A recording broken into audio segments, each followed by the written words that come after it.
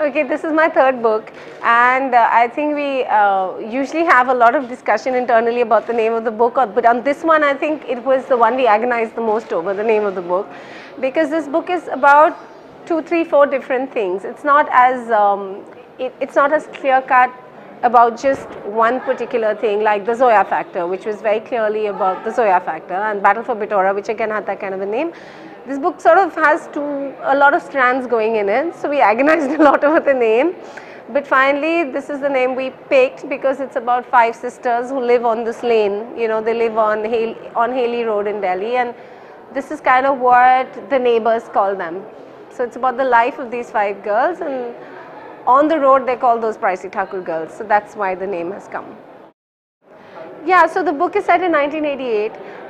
These are, you know, they're 5 sisters. Their father has named them alphabetically, so which is extremely cheesy and something they don't like very much. So they call Anjani, Binodini, Chandralekha, Debjani and Ishwari. So because the father's a judge and, you know, he has a very like methodical way of thinking and stuff. And 3 of the girls are married. So the book is really about Debjani, who's the 4th girl.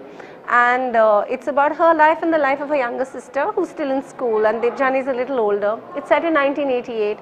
She's quite a star because she reads the news on Desh Darpan, and because of that she's become very popular. Of course, the whole thing is that Desh Darpan is very much the mouthpiece of the establishment. So the news she's reading is and it's the only news network in the country, and everyone has to watch that. So it's about freedom of the press. It's about censorship. The person who sort of pushes her and challenges her on what she's doing with her life is this boy whose name is Dylan Singh Shekhawat, which is, you know, the romantic angle, and he's a print journalist and he works for the India Post, and they have very different ways of reporting. So that's really the crux of the book. Somewhere I zoomed into family property disputes. So this book is also about a property dispute. Like, so they live in this big house on Haley Road, and the house is sort of contested, and there are a lot of people who have a share in the house. So there's a lot of that going in as well. But basically why I picked the 80s was because I did want to write about journalism, but I did feel that there's a lot that's been written about it, especially in 2012, and I have teenagers in the house and they don't seem to realize how privileged they are and how many things they have that we didn't have growing up. So setting it in 1988 was also about, you know, pre-liberalization India and the fact that we didn't have Pepsi and Coke, and we had Campa Cola and we had Desh Darpan, and things are very different. But also that was also very charming and simple as well. In a way, it was a very different world, maybe a nicer world, maybe not a nicer world. The plot is, it's about Debjani and Dylan, and how against the background of all this stuff, which is the, you know, India in 88, the investigations into the anti-Sikh riots, which is not going very well. There's a lot of covering up happening. So that's sort of the background, and the plot is really about their romance and the way they come together and the way they fall apart, and towards the ending they come together again. And everyone learns a few lessons, and everyone's world sort of opens up in different ways. So that's really the thread, you know. So the romance is the thread, and the backdrop is all this other stuff I've told you about. This is a third-person narrative, which was new for me because as of now, both Zoya and Bitora have been like a first-person narrative. I really enjoyed this. Initially, it threw me a little because I'd never attempted it before. But that also gave me a lot of freedom to just get inside anybody's head. So I really did enjoy that.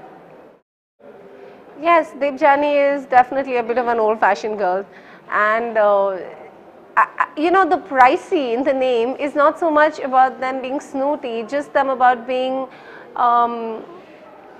rather virtuous. You know, it's about these girls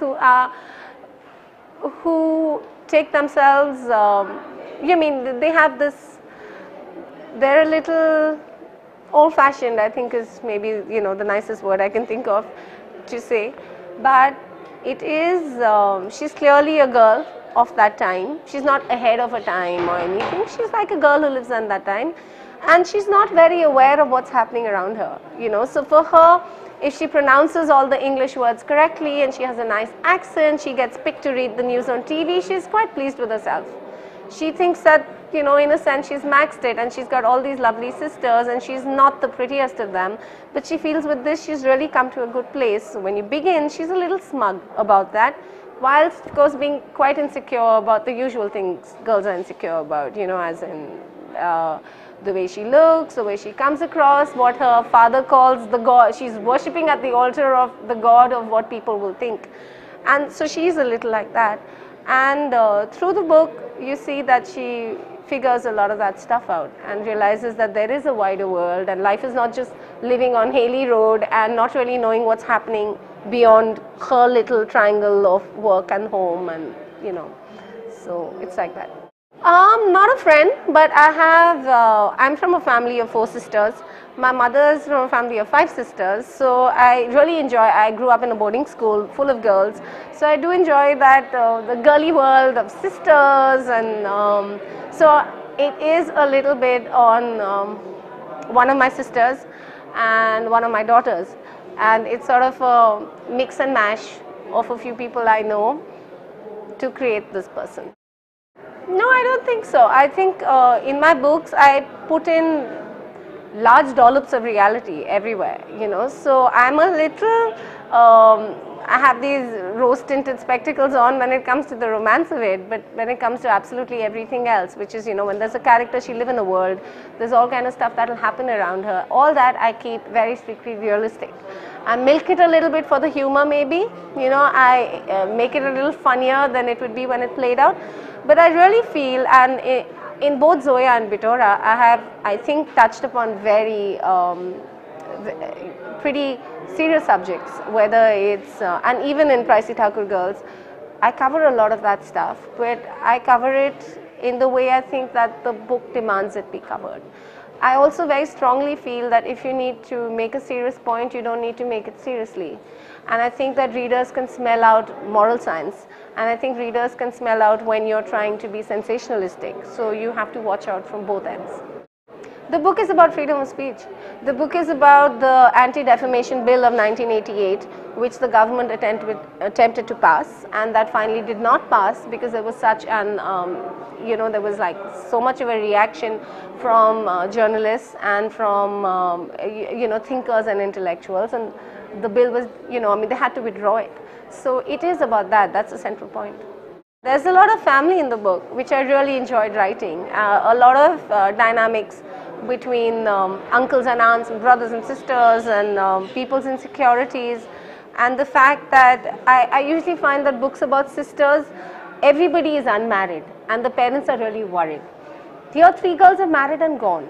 Now these 2 little ones are left and they're finally getting to rule the roost because the big sisters have gone, but the trouble is that the big sisters keep coming back, and with their kids and with their husbands and with their insecurities and stuff. So I just really enjoyed writing that, and I was very clear that I would not get into that, oh, my daughter's unmarried kind of a thing, which I just find, you know, something that I felt would make it very formulaic.